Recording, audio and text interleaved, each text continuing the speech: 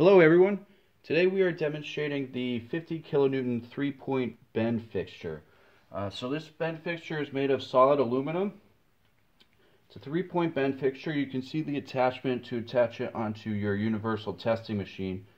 So it's a female 1.25" clevis pin adapter coupling with a 1/2" locking pin on the side there. So it's a 3-point bend fixture. Here you can see the top bending fin. You'll see in the side here you can switch out the rollers by adjusting these set screws. So you would do that with a Allen wrench like you see here. So this is an adjustable fixture. You can adjust the supports here.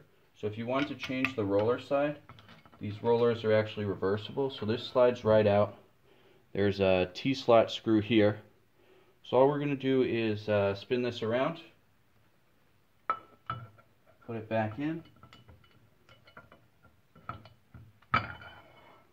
Alright, so there you see we've switched the fixture around.